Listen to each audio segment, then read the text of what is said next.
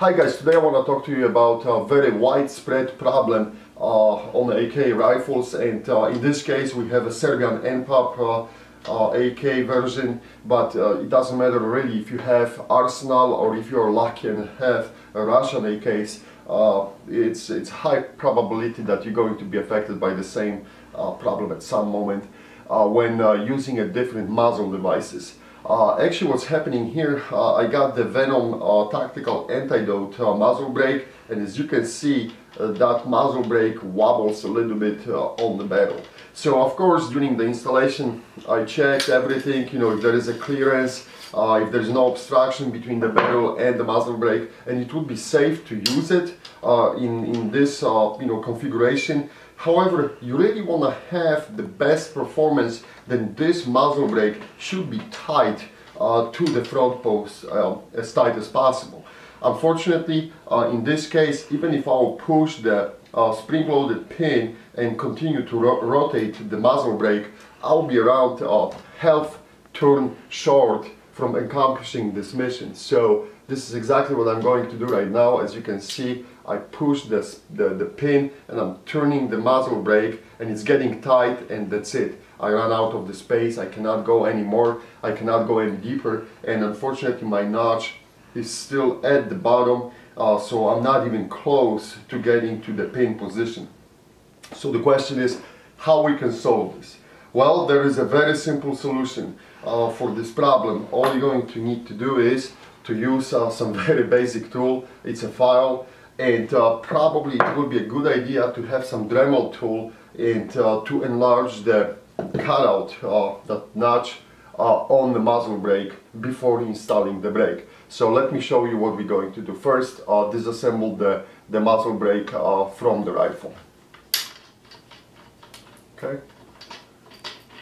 In some cases it is really a good idea to enlarge that hole, which is designed for the spring-loaded pin on the front post, to make it deeper, because then it's easier to move your tool and push that pin down and free the muzzle brake from the front post. So you may want to do that. The best way is to probably use the Dremel tool and kind of enlarge that hole. In my case, I think I'll be okay, I don't have to do this.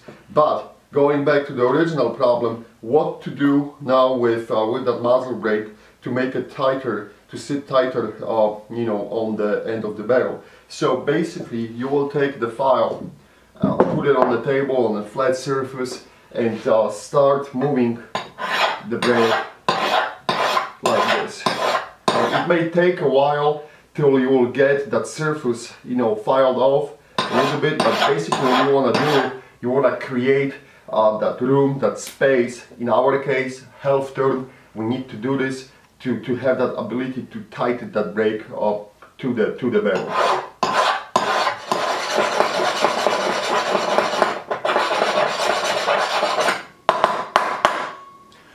Okay guys, it is a good idea to check from time to time how far away you are from that moment where you think it's going to be good, and you don't need to file off anything more. And this is simply because you don't want to take too much material out of that brake, because then you are back to the square one and you still have the same problem. You got too much loose, and there will be still a wobbling on the rifle. So let me check. I'm not going to lie to you that we edited this out, but it took us a good 15 minutes of filing. Let me see where I'm standing right now on this brake.